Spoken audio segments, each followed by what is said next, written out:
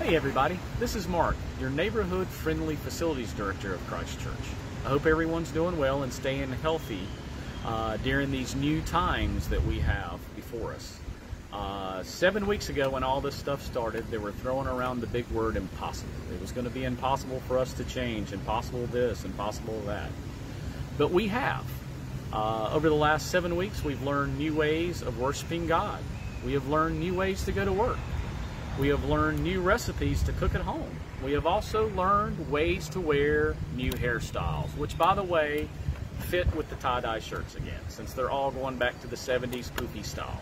We have also had to learn new ways of using our gifts and talents for God. Spring has always been a busy time of the year for Christ Church. We collect food for Greensboro Urban Ministries. We start our house build for Habitat for Humanity. But due to the restrictions, we're unable to do that now. You can still collect food for Greensboro Urban Ministry. You just now collect it and drop it off at our outside drop box at Christ Church. You can still pick a hammer up, and instead of hammering for Habitat, hammer for your neighbor. Walk next door and put that gutter back up for them. Or do something nice for your spouse. Fix a bench that has been broken for the last 15 years. Do that impossible. The other thing that was impossible was we were going to live without the ACC tournament and the March Madness. That was impossible for a lot of us. Spring is always big on sports.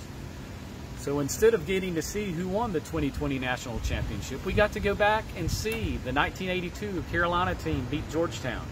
We got to go back and see the impossible NC State Cardiac Pack beat Houston in 1983.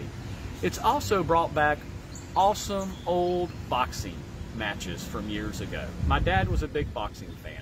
So as a child growing up, it was always awesome to get to watch Muhammad Ali on Saturday afternoons on ABC's World Wide of Sports. Watching him banter with Howard Cosell was awesome as a kid. You couldn't wait to get to school on Monday to use his lines like float like a butterfly, sting like a bee. His hands can't hit what his eyes can't see. I'm so mean I make medicine sick. Ali was one of the first to use the gift of gab to intimidate his opponents. He had a rhyme technique like no one else. As Muhammad Ali continued to age and as he got into retirement from boxing in 1981, he said that he was going to dedicate the rest of his life for getting ready to meet God. He was going to do this by helping people, helping charities, and helping make peace. For the last 35 years, he did this as a humanitarian and a philanthropist. Ali never lost his gift of gab and his rhyme that he could do. Instead of talking the talk that he did and intimidating opponents, he would use that. He would use that gift for the glory of God. He would start saying things like, service to others is the rent you pay for your room here on earth. Don't count the days, make the days count. If my mind can conceive it and my heart can believe it, then achieve it. A man who views the world the same as he did at 50 as he did when he was 20 has wasted 30 years. And one of my favorites is if they can make penicillin out of moldy bread, surely they can make something out of you.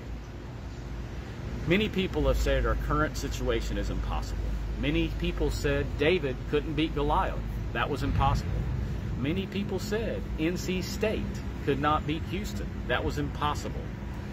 Everyone said Muhammad Ali couldn't beat George Foreman in the Rumble in the Jungle.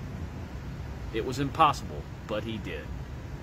Here was what Ali had to say about impossible.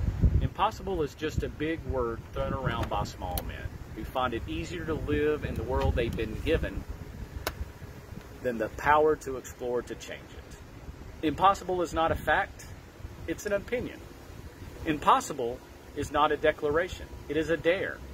Impossible is potential, impossible is temporary, impossible is nothing.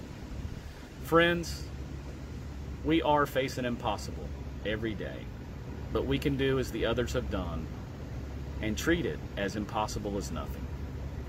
Again, we can do what God has always told us to do, love Him like nobody else, and to go out and treat our neighbors as we would treat ourselves. Folks, be good to everyone, be good people. and make disciples for Christ. Thanks be to God.